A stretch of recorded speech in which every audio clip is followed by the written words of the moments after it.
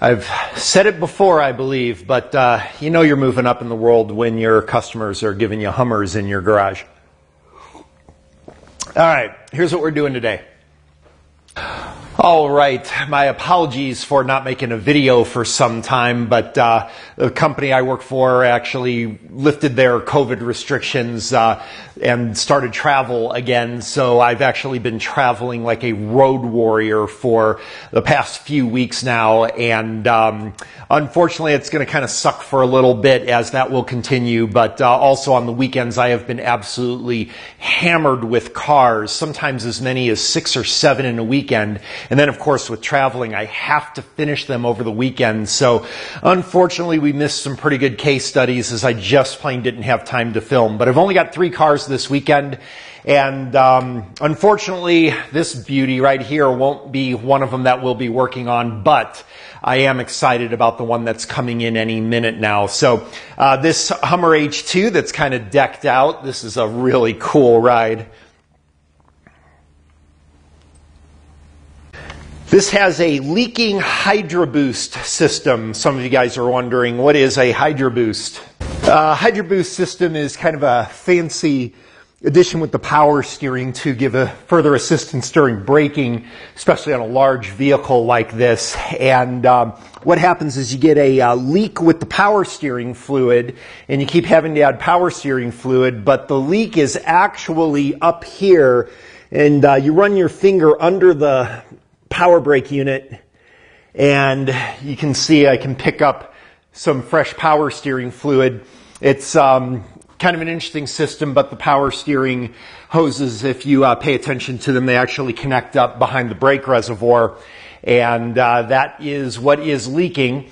A couple of things you can do about that. You can replace the unit, which is what I am going to do. Or there's also a rebuild kit available if you want to save probably a couple $100 actually, and you can rebuild by replacing all the seals in it. I unfortunately will not have time to do that, so I'm just going to be replacing this unit. And of course, we're not going to show that. That's just going to be a bunch of bolts spinning.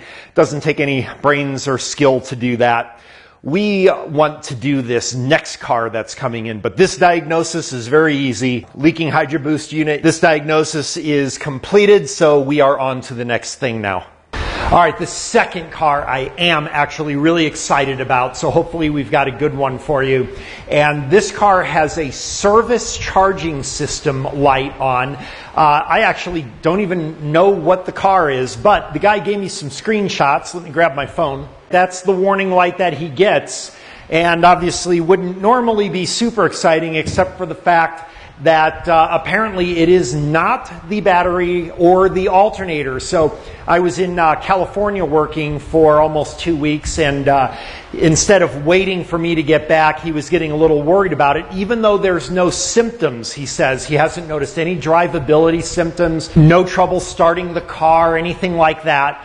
But he was getting a little worried about it, so he took it to a shop, like a Big O Tires or something like that. And they did battery test and alternator test, and they said that it was neither of them. They couldn't figure out what the problem was, but they were saying that it might be a bad pulley or something like that, which quite honestly I'm not buying, and neither did he. So because there weren't any symptoms or anything, he decided to wait until I can look at it. But according to the shop, it is not a battery, not an alternator. So why is the charging system service light on? That will be a good one. I actually have an idea, and we'll go over it because I know the direction that I'm going to go. But we certainly aren't going to throw a battery and alternator in it, and not because the shop said so, but because we are going to check them anyway, even though the shop did. But what is your 98% are going to do? They're going to probably be smart and start with a battery, and then when the battery doesn't fix it, they're going to then do the alternator because the alternator is more expensive. And then when that doesn't work, then they take it to a shop. But and actually, they would use their mantra in between that. Remember, the parts changer mantra, if you're not familiar, they would change the battery won't fix it, but what do they say? What's the mantra? they're going to rationalize it as it needed it anyway. That's the parts changer mantra if you're not familiar. Check engine lights on, you replace the oxygen sensors, that doesn't fix it. That's all right, it needed it anyway. Right. We are not going to do things that way, obviously. So, and then the third car. We've got a third car coming in later that has a...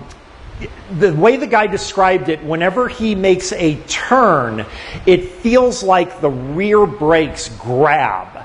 So that's all I know. I asked him if he noticed any ABS lights or anything like that. He says he didn't notice anything, but I'm kind of hoping we have an ABS problem, something good.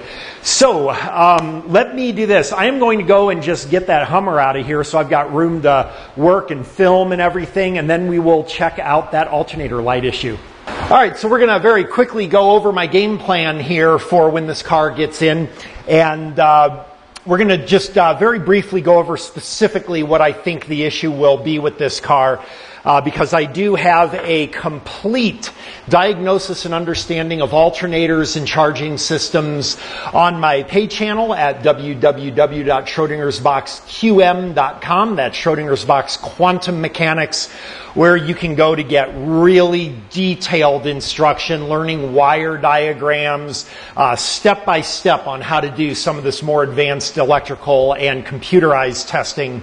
But what we're going to do is a little bit of review from that, just for guys who are not members of it, because it's going to be integral for this video. So there's a couple of ways that this charging light system would be a failure, but the thing is we want to understand how the system works with the charging light. What's the deal with how it's connected, and why it would be possible you can have the charging light on but not have a problem with the charging system. The alternator and battery apparently are working fine.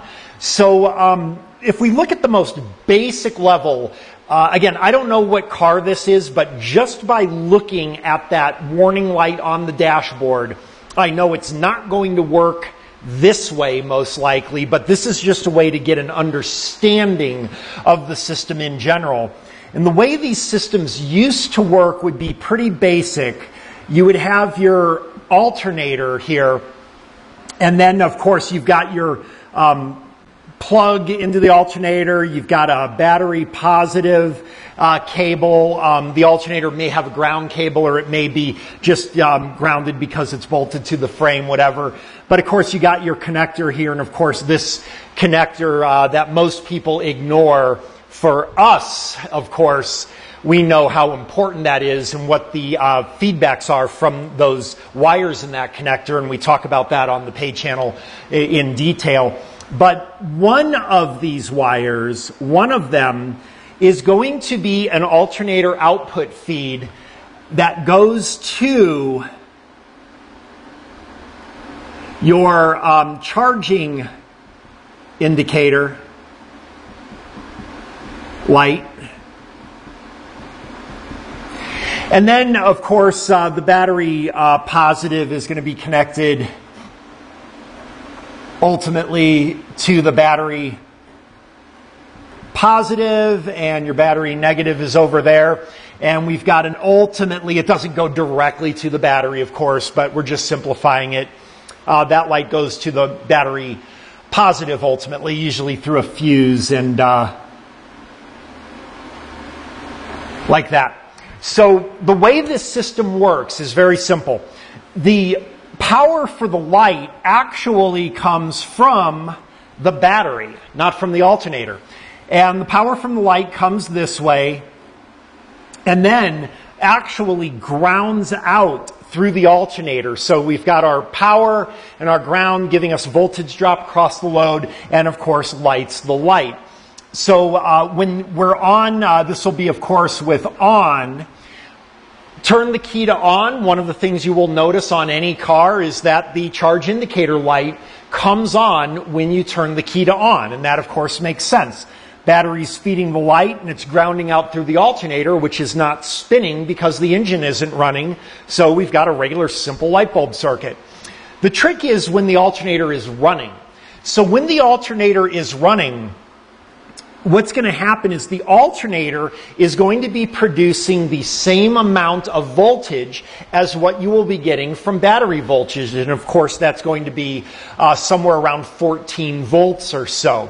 So alternator's running. We're of course charging the battery up. So on the battery positive, we've got like 14.2 volts, which means we've got 14.2 volts coming to the bulb. However, we also, because the alternator is running, the function of this wire is to also feed back alternator voltage. And so now we've got a little pushing match going on, an arm wrestling match over this indicator light. If we have 14.2 volts coming from the alternator, but also we've got 14.2 volts from the battery, well, now we have no voltage drop, so the light is not going to light. But anything less than that, let's say the alternator is not working, well, now we've got the same situation as before. You won't have 14 volts though, alternator's not working, so now you're going to have, like 12. Maybe for a while 12.8 if it was charging for a bit and then the alternator failed and stopped. But you're going to have somewhere around 12.6. Now, of course, after a while that battery is going to start getting weaker. Maybe you get down to 11.5 volts or whatever. But whatever the case is, the point is you're going to have that charge indicator light on because you have voltage drop across your load. It also can work a little bit quantitatively, and that is, let's say you've got a situation here where you've got your battery at 12.6 volts, but your alternator is only somewhat working. So your alternator is actually putting out maybe 10.2. Now, of course, that's not going to be enough to charge the battery. What's going to happen here is that 12 volts is going to kind of overcome that 10.2. And that's going to happen here as well. You've got 12 volts here. You've only got 10.2 here. So you're going to still have a voltage drop across the bulb of 2.4 volts. And that's still going to ground out through the alternator. So what you're going to have is the charge indicator light come on, but it's going to be kind of dim. And those of you guys that are old enough to remember these older charge indicator light things, you would sometimes see it where it would flash and glow with different intensities sometime. And that's because of the failing alternator producing some voltage, but it's losing that arm wrestling match, so you get brighter or dimmer light from that charge indicator. So very simple system, and that's not the way that I believe this one is going to work. The way this system is going to work is going to be similar, but it's not going to be quite as quantitative like this. You're going to have your alternator here. You're going to then have your wires coming out for the different functions that we're aware of from the other channel. One of them, of course, is going to be the charge indicator, and hopefully that's producing 14.2 volts or so. And what's going to actually happen is that is going to go into a microprocessor. So it's not going to be quite as mechanical as this earlier model is. And then that microprocessor is within the dashboard. And how that works exactly, I'm not totally sure. But the microprocessor is going to be able to do things like determine the exact amount of voltage, and also in the case where the voltage is anything less than the battery voltage when the alternator should be producing power, it's going to just turn on that dummy light, and it's not going to be a light bulb lit up from the actual charging system thing here. It's just going to be something that the dashboard light turns on, and it's not going to be quantitative and all that. So either way, whether it's this model, I am suspecting there's going to be an issue here with this wiring where there is some kind of possible short to ground or something where that light is going to be on when it shouldn't be, even though your alternator is still putting out 14.2 volts. it would be charging the battery, and you would be fine. It's just that the sensing system doesn't see it. That's what I'm expecting if they are correct at that automotive shop on the alternator and battery being fine. It's going to be some problem with this wire. So I will have to either pull up a wiring diagram, or what we're actually going to do is I'm just going to hunt for that wire using a DVOM myself. But let's get this car in here and we'll take a look. Slight complication, guys. So I actually went to pull the car into the garage and the light is not on. The owner said that it actually hasn't been on all day. I didn't realize this was an intermittent problem, so that adds a new level of challenge to us. So I think what we're going to do is maybe take the car around for a ride a little bit, see if we can get that charging light to come on, and I'm going to go ahead and bring a DVOM with us and we'll do some checks. So let's, you know what, actually strike that. Let's get some basic checks first, and then we'll take the car for a spin. So let me go ahead and pull this car in anyway. All right, what do I always say? Get your baselines first. We have a situation where we aren't having the issue. We need to see what those baselines are when we don't have the light on.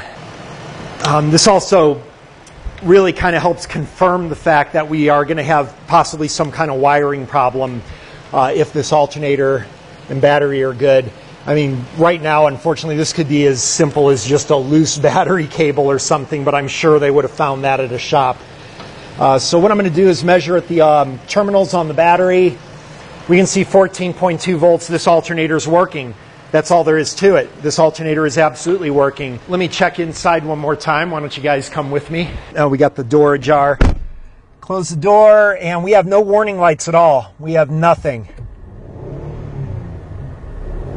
Nothing at all, so we will have to take this for a drive, see if we can get this thing to come on. All right, we've got a beautiful day in Denver. Really hot though, but not a cloud in the sky. So I want to get this diagnosis done and enjoy this day. All right, and I don't want to mess with all that. We got new house construction going on up there. I really don't feel like bothering with that. Let's go this way. And the other thing I'm doing is I'm trying to bump over my driveway a little bit to shake up the car, see if we can get some vibration.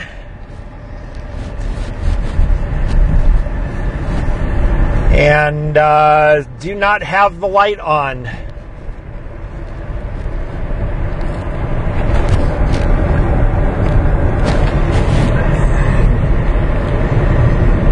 Nothing going on here.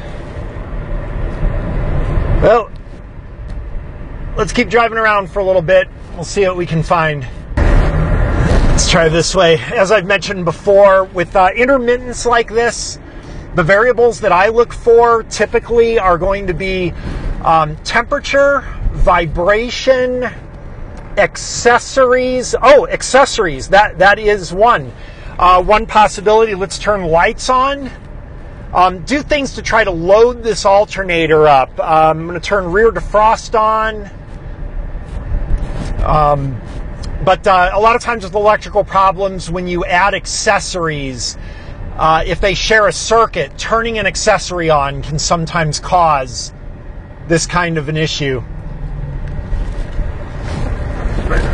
Try to go where I think there's going to be some rough road. Vibration for sure, very good one.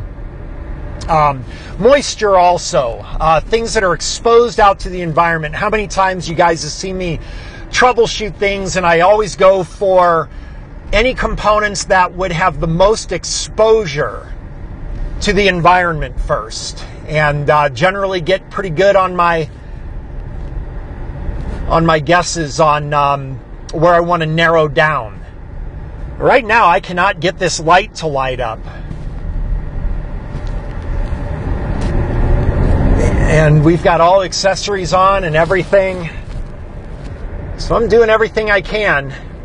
I think this road is closed up here, if I'm not mistaken. All right, I'm going to drive around a little bit and try to get this light to come on. All right, guys, well, I've been driving around for about 5 minutes, and I cannot get this light to come on. And I know it will. The guy sent me a text of it.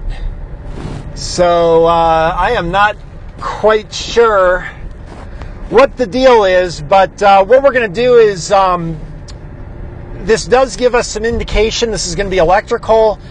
And as I mentioned, what some of the variables I look for. So we're going to induce some of those variables. We're going to do some wire wiggling and stuff like that and see if we can get this light to come on.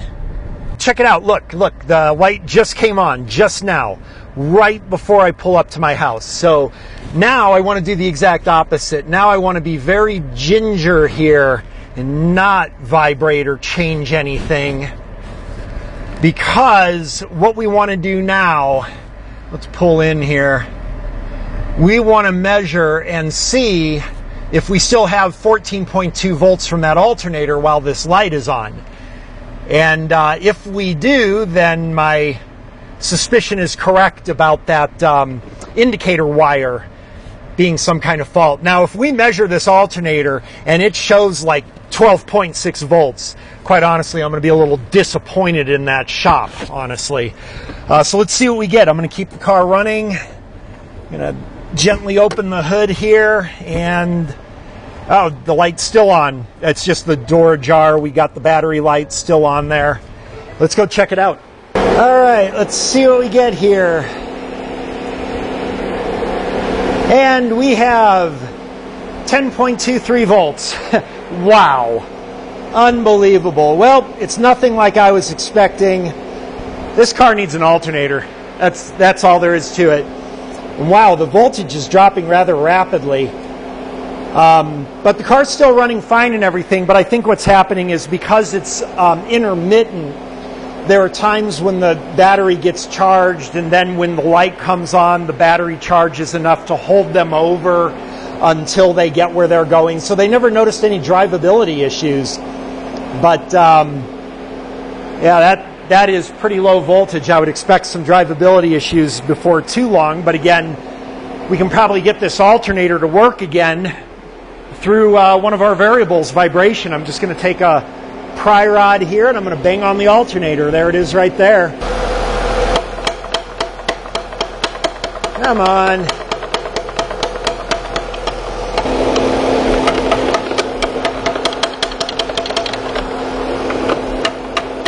All right, there we go. After banging around on this thing for like 5 minutes, I finally did get it to kick on. Okay, the light is out. I'm going to say most likely this is a bad alternator, but again, remember what I said. Another thing that could cause this could just be loose wiring as well. All right, I can see that connector for the alternator. I'm going to reach in there and kind of pry around on the connector. This time I don't want to cause vibration or bump the alternator or anything. We want to just strictly see if this is a wiring phenomenon. So I'm going to loop around the wiring harness here, and I'm going to tug that wire harness like that. And we can see wiggling the wires around has no effect whatsoever. The other connection is going to be the battery positive. That's right here. Wiggling the wire on the battery positive, absolutely no effect, none whatsoever. But bang on the alternator a bit, and there we go. We can make it fail. So there's some internal failure on that alternator. Car needs an alternator, that's all. Nothing spectacular here. Just some pretty poor diagnostics at that shop. All right, now it just kicked in on itself again. Part of me is tempted to bring the scope out and do a ripple test on this alternator to see what it looks like, but quite honestly, kind of don't have time for that. This car is going to get an alternator, and that'll fix it. So we are done on this car. Diagnosis complete. All right, guys. Well, my apologies. I was expecting something with significantly more drama and flair than that, but we just have a bad alternator that was just incorrectly diagnosed at the shop again. Wow. Anyway, the type of car that was a 2014 Ford Escape, I believe it was. And I don't think I mentioned the type of car, but it doesn't matter. That design is pretty ubiquitous for just about all vehicles. And at very worst, we would have pulled up a wiring diagram and done some integrity checks on that sensing circuit. But we can see the sensing circuit works perfectly fine. Everything works except the alternator and that diagnostician. So that leaves one car left to diagnose, and we've got the brakes grabbing or some kind of drag or something on the rear wheels of it looks like an Infinity QX60 right in front of me here. So let's take that for a spin around the neighborhood and see what we can find. Again, drawing our baselines, we want to see what the customer complaint actually is and that we are on the same page with that customer for anything we feel. I can tell you how important this is to do. One of the previous cars that I worked on, the customer said that there was a transmission slip, and I was driving the car extensively, never felt a transmission slip. What I did feel, though, was some loose suspension or ball joints or things that when I took off from a stoplight or stop sign, you could feel a little bit of a shift or jerking in the suspension. It turns out that's what the customer complaint was. They were calling it a slip, but it really wasn't more a slip. It was more of a clunk or jerk or shifting of the suspension. So you really want to make sure that you get that baseline drawn so that you know you're focusing on the same complaint that the customer is describing. What a slip is to me is a lot different than what the slip is to this customer, for example. So he's describing this as a binding or grabbing when he turns the vehicle. So I don't know what that means. We're going to find out. Here it is. Looks about around 2014 also on this Infinity. So one of the things you will notice is the quality of the vehicles that I am typically working on now is grades above the pieces of crap I often worked on in years past when I first started doing this stuff about 7 or 8 years ago. So the trust level I get from people to service their babies is clearly increasing, which is a good thing. Check for any ABS lights or anything here, nothing. But if you guys have been around the channel a while, oh my God, some of those cars that would come in. But yeah, that's because people aren't going to trust some asshat who isn't a mechanic working out of their home garage on the weekends, right? So, but now word has gotten around quite a bit, and as a matter of fact, I even do some work for some shops doing diagnostic for them occasionally. So definitely things are picking up, and good God, I am busy. I am doing cars all the time and trying to also respect my neighbors in this nice new area that I'm at where, I wouldn't expect it would fly quite as well as in my old neighborhood. This is actually a retirement community, believe it or not. All right, let's go ahead and hit it. And right now I don't feel anything binding. Make a turn. Oh yeah, oh absolutely. Something is, that wheel isn't spinning. See if you can hear it. There's a jerking. It feels like the wheel is not spinning and I'm just pulling it along, but you could hear it skidding and jerking. No anti-lock brake warning. Feels like it may be from the left rear. So I know you guys can't feel it. So I want to try turning to the right now. I don't think we're going to see anything on the dashboard, but this is going to be a mechanical hindrance. So we're making a kind of a curve to the right. It feels pretty good. Oh, do you guys hear that? You can hear the wheel actually squealing, like if you peel out. It's only when I seem to make a left turn.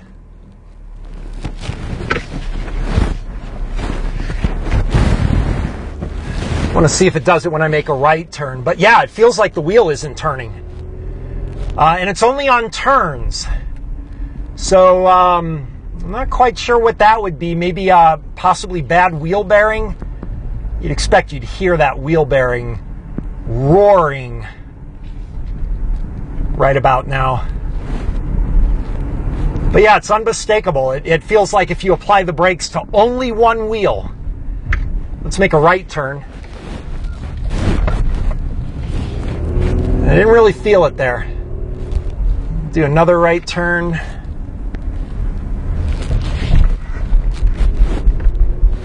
Nope, didn't feel it there. It seems to only be when you make a left turn. That would be interesting because it felt like it was coming from the left rear wheel. A left turn is going to take weight off of that bearing and off of all the suspension there. So if the left rear wheel bearing was the problem, I would expect it to be worse when I make a right turn and putting more load on it. Let's make another right turn here.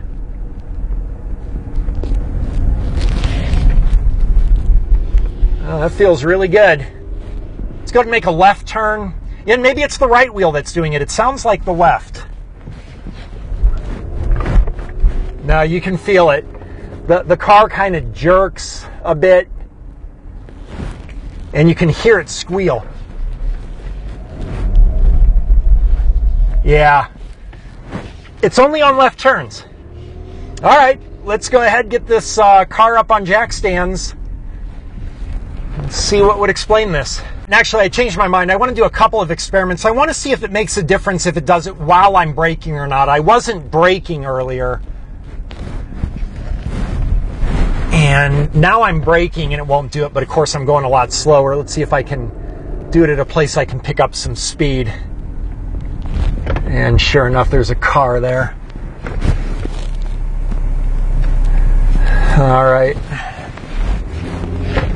The other thing about this neighborhood is being a retirement community, there's a bunch of old people here.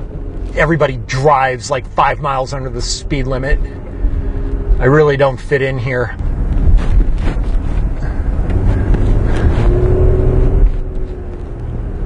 All right, let's go this way. God, everybody's out for their Sunday walk. And all right, let's try doing this while holding the brake. Nope, it still does it. Does it exactly the same even when holding the brake.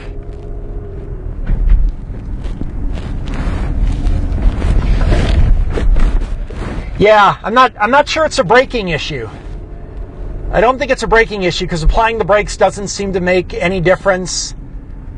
I can tell you when I just coast the vehicle, we're on a slight upgrade right now, and I'm just letting the vehicle coast and I don't feel it dragging or pulling to one side. It will just coast forever. So I don't believe we have any brake binding or anything like that. Parking brakes stuck. I'm not quite sure what we got. And didn't do it that time on my left turn. All right, either case, let's bring this into the garage and let's see what we got here. All right, I am curious. Yeah, I wouldn't buy race deck because you're going to damage it if you use jack stands, and I do a lot of automotive stuff. God, don't you just love the internet? So I've done a pretty thorough inspection on this. This is that left wheel that felt to me like it was what was binding, and also checked out the right. I don't see any evidence of the brakes binding. Don't see any suspension problems. Wheel bearings are both solid. So the only thing I noticed is this is a all-wheel drive. So it has a rear differential, and I'm kind of wondering if there's a problem with that rear differential. So I believe what we're going to do is I'm just going to do a quick dirty check by draining some of the differential fluid and take a look, see what it looks like.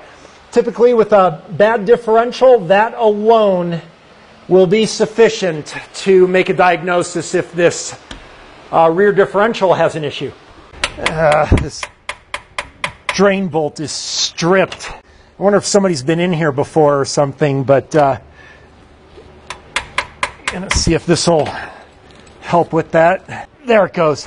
Some of the other things besides this that I'll look for are if the shocks are sagging and maybe when you're turning the vehicle, you're rubbing the tire with the wheel well. That, of course, is not happening on this vehicle. All right, how many times have we seen this on the channel? There's a really good view right there. All those metal particles in that little bit of differential fluid. That differential is toasted. We have seen this both with transmissions and engines probably more than a dozen times on this channel. Wow, look at that. But it is curious to me how clean this fluid looks otherwise. I wonder if they tried to change the fluid or something because they suspected this is a problem. I don't really have the whole story on this. I just only have the symptoms.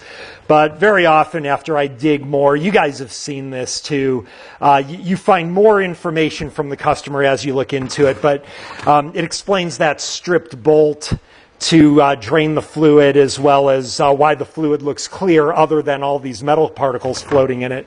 All right, well, the fun part's done. Now I've got to do all of my brainless wrenching and parts changing, but quite honestly, I would love nothing more than to only do the diagnostics and leave the parts changing to the professionals. You guys are well aware if I am incorrect on a diagnosis and I put a part in the car that was not necessary, I pay for that part.